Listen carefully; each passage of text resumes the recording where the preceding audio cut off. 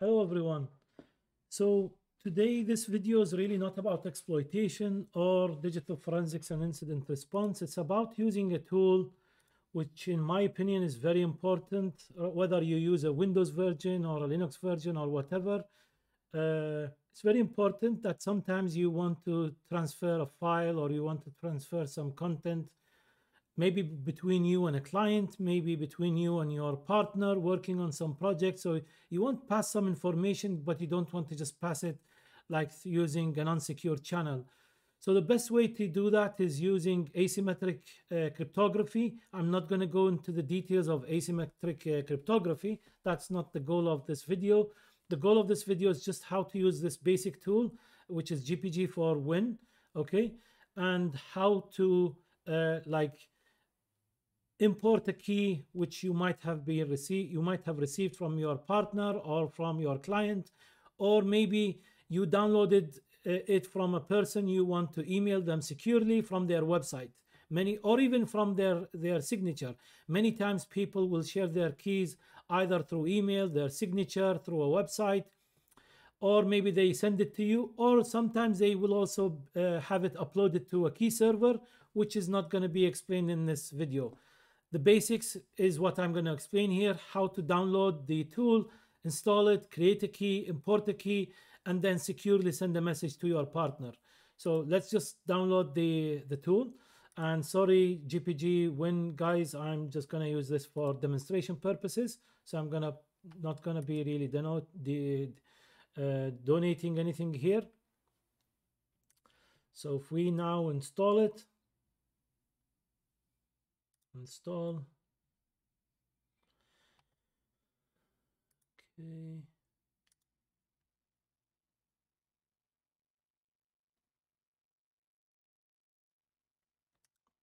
Okay, next. I'm going to install the GPA assistant, which is GNU Privacy Assistant. Okay, next. Install. It's really not going to take a lot of time. Okay, and it's by the way, it's like on Linux you can use from the command line. There is also the GPA is also available on Linux, but it's up to you what you want to use. I'm not gonna run Cleopatra. I'm not gonna use that. I'm gonna use the GPA. I think it's very easy to use tool. So if you just double click on it, you'll get this window and saying that you don't have any private key yet. That's true because we haven't created one. So let's generate a key now. Click on this. Now let's add our username, our name. Like here, I'm gonna go with John Doe. Okay, for this demonstration, I'm gonna go also with jdoe at mydomain.com. You'll just need to replace that with your with your email address. Forward. I'm gonna create a backup key, a backup of my key.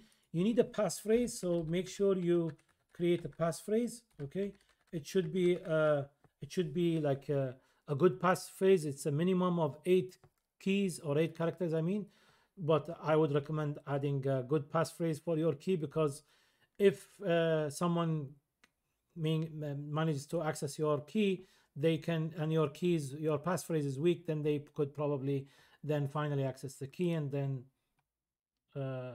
you no longer can send secret messages because someone else has access to it also. So I'm going to store the key over here on my documents, asking me for the passphrase. This is, by the way, just using basic, I would say, passphrase for demonstration purposes. But for you, again, make sure you use minimum of 8 characters and use a good passphrase key. It's telling you that the key has been stored at this location, or this is the location of your secret key. This is the one that you need to make sure it does not get accessed by someone else, because anyone who has access to this key can decrypt those secret messages. So close. All good. So now what we need to do is we need to go to keys, or you can just go from here. So you can go to keys and import keys, or you can just click this one, import. And we want to import the key which we have in, I've already downloaded again. I've already downloaded this key from the person who I want to email. Okay, so it's key.gpg. It could be any name, by the way. I just named it that way. So it's telling you we imported one key, successful, okay, one public key. And you can see here the name of the key is Ali Hadi DFIR protonmail.com. And you can see even when this key was actually created, because that's, I just created the key now for this demonstration purposes. So now let's say you want to send a secret message with some information. So let's say, what did I do? Hello, Ali.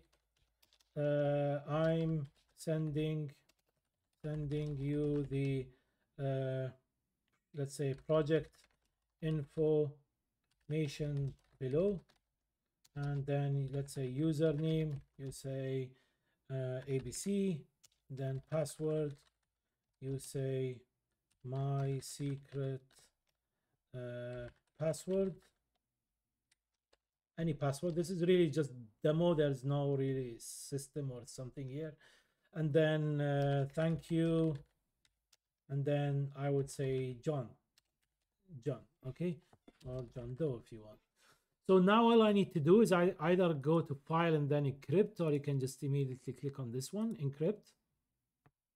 And now you need to select which key do you want to use for the encryption. So let's say I use this one and say okay. And it's telling you, are you sure that this key belongs to Ali Hadi at this guy? So are you certain that the key belongs to that person? And if you really know, then you say yes. If you don't, then you'll say no. So in our case, it's demonstration purposes. So this is the encrypted message. Let's go and send it through Control C.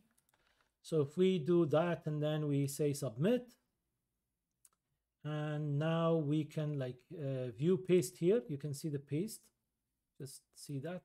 So if I go to Control C and I copy this, because this is where I need to go to on my other system. Okay, so if I go to my other system and I go to, let's say over here, Control C, right? That's what it was called. I keep forgetting. controlc.com. Okay, and then it's 4E5. Let me just write that down. It's Control C, then 4E5, and then A90C9. Okay, so controlc.com. So if we go back here, let's do controlc.com. Okay, let's go here. And then if we go to the, what was it called? 4E5A90C9. You will be usually sending this in an email probably, but let's say I'm going to do it this way. So, and not, this is my public key. So let's say I create a notepad with the info, or actually you don't even need notepad. Actually, let's get the clipboard. Sorry, let's get the clipboard and just paste it over here, and let's say decrypt the message. So it's telling you, please enter the passphrase to unlock this key. So all we need to do now is enter the passphrase for this key. Okay, click OK, and we got that message. So we managed to securely send the message from this system. Okay, from this system, this guy, which is John Doe. John Doe managed to securely send this message, send the message from his system to Ali Hadi on Ali's other system, and now we can read that message. Now, even though, by the way, you might say, yeah, but this is publicly available, so anyone can now access this.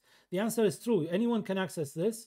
But without the private key of Ali Hadi, you will not be able to decrypt this message. Okay, so that was it for this video. I hope you now understand how to use this tool. It's a really easy to install, easy to use tool, and I highly recommend you use it for sending, let's say, sensitive information, whether that's an email, whether that's a file. I will highly recommend you use GPG for doing that.